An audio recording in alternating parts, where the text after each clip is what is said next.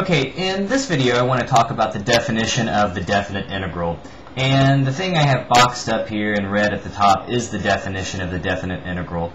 And it says that the integral from a to b of f of x dx is equal to the limit as n goes to infinity, the summation from 1 to n, f of x sub I star delta x. And you may have seen that this value on the, either side, this integral from a to b of f of x, what that represents is you're finding if the function's above the x-axis, you can think about it as being an area. So what we're doing is we're calculating the area between the function f of x and the x-axis between the x-coordinates of a and b. That's what this represents. Again, you can only really think of it as being an area if the function's above the x-axis. So let's just try to talk about why these two definitions, where this definition basically on the right-hand side comes from. So again, here's my little function, or my graph f of x between a and b. What we're first going to do is, instead of actually calculating the area directly, we're going to approximate the area. Okay? And this is the whole basic idea with integration in general. You end up somehow doing an approximation that's somehow easy to do, and you use that approximation to eventually come up with the actual value. Okay, so a couple things we're going to do. What we do is we chop up our interval from a to b into n pieces of equal width. Okay, so I'm going to chop it up into a bunch of pieces. Each piece is going to have width, we label that delta x. Okay, so that's the value of the width of each little segment. And notice delta x is going to have value. Well, what's the length of the interval? The length of the interval would be b minus a. And since we're chopping that interval up into n pieces, the width of each piece would be b minus a divided by n. Okay, so that's going to be the width of each little piece. The way that we actually go about approximating the area is, okay, so the basic idea, let me again label some stuff here. Here's some generic x-coordinate, and there's the one after it. Let's look at this interval. I'm going to call this the interval x sub I, or this little point x sub I. The one previous to it, that'll be x sub I minus 1. Okay, so again, just trying to label things generically here. If we take any point inside of there, that particular interval, we'll label that point as x sub I star. So again, the star just kind of represents, hey, this point is in this ith interval. Okay, whatever interval it is, the first, second, third, fourth, the ith interval. What we do is, for every interval, so maybe I'll pick on this interval, we make a rectangle. The way we go about making a rectangle, again, is we take any point in that interval and we extend it up until it hits our graph. And then we extend that little height over until it extends over the interval. Okay, so now I've got a little rectangle here. Well, the area of this ith rectangle, so let me call that a sub I. The area of the, or even let me call this the area of the, we'll label it as r sub I. For the ith rectangle, what is the area of that ith rectangle, this green rectangle? Well, the width of it, we just said is delta x, whatever that value is. How do you get the height of that rectangle? Well, you would plug your function, your x-coordinate x sub I star into the function. Whatever that y-coordinate is, that would be the height of your rectangle. So the height of the rectangle would be f of x sub I star. Okay, so that's the area. This represents the area of this ith rectangle.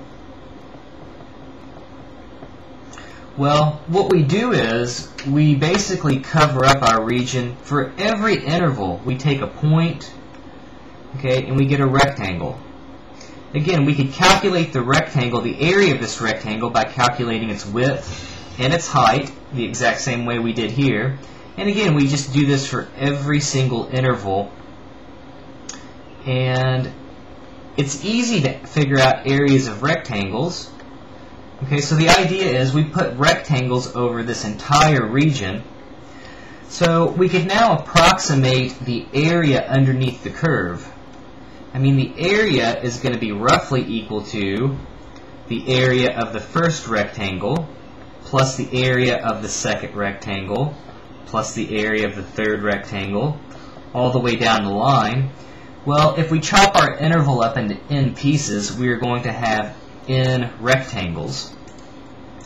Okay, so what do we have to do? Well, the area of the first rectangle, again, I'm going to take a point x of 1 star, so that comes from the first interval. I'll multiply that by delta x to get the height and the width, so that'll give me the area of the first rectangle, plus I'll get f of x of 2 star times delta x.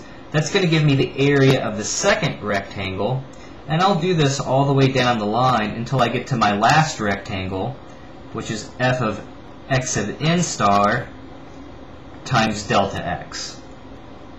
Okay, so again, we have to remember what we have right now is still an approximation. So let me give myself a little more space here.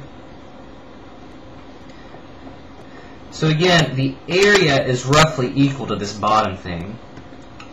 We can rewrite this area using summation notation as the follows. Well, we can write this as the sum from I equals 1 to n of f of x sub I star times delta x.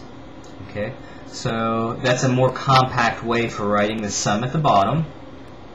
Again, though, this is just an approximation to the area, right? If I use n rectangles. The basic idea is to get a better approximation, you should use more and more rectangles. So imagine, just cutting this interval up into 2 pieces. You're going to get 2 big boxes. The area of those 2 big boxes is probably not going to be close to the correct area underneath the curve. The more boxes, the more rectangles you use, the better that the approximation becomes. Well, the way mathematically we say use more rectangles is we let the limit as n goes to infinity of this summation from I equals 1 to n of f of x sub I star times delta x. Because what are we doing? Again, the approximation was just when we used n rectangles, so now we're saying let the number of rectangles go off to infinity. And the approximation gets better and better and better. By calculating that limit, we can say that the true area underneath the curve would therefore be the limit of those approximations. Okay, and that's the basic idea. That's the reason why when you go to calculate an area underneath the curve, you're using this definition. Okay, the problem is, how do you actually calculate something like this? Well, the point is, if you've seen the rules on finding antiderivatives, all you have to do is find an antiderivative for your original function, plug the upper limit of integration in, the lower limit of integration in, subtract the two, and that'll be your solution. So obviously the key to calculating this is being able to find antiderivatives, and that's a lot of what you do in calculus too, because that's kind of, if you can't find the antiderivatives, you're stuck. So hope this helps. Definitely in other videos I have some actual concrete examples of finding antiderivatives. So again, this is just the basic idea in understanding this definition of the definite integral.